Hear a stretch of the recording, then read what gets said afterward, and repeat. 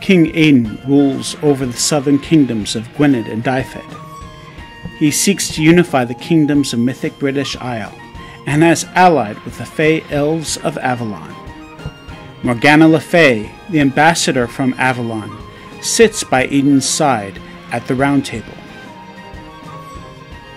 Aidan's knights pursue quests and adventure, earning a name for themselves and strengthening their lord's kingdom.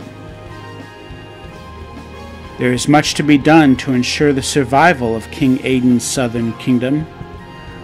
Lawless border reavers raid settlements, bands of fearsome dogheads roam the wilds, and trolls snatch babies from their cribs. King Ungus rules over the Pictish northern kingdoms.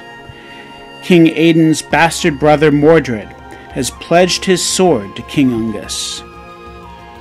King Ungus, fearing war with the south, has allied with the Seelie, those cast into darkness by the Fae. War is nigh. Only brave knights of Camlann can hold back the encroaching chaos from the north.